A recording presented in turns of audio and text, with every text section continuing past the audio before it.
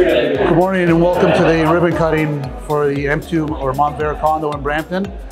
We're starting occupancies next week thanks to our successful broker partners and council, city staff, and to Mayor Brown for attending today. And we are going to be occupying 255 units next week. Very excited to deliver this building. Sold in 2020. We are getting ready to launch the next phase, M3. Stay tuned, probably next spring. Looks promising. Details to come.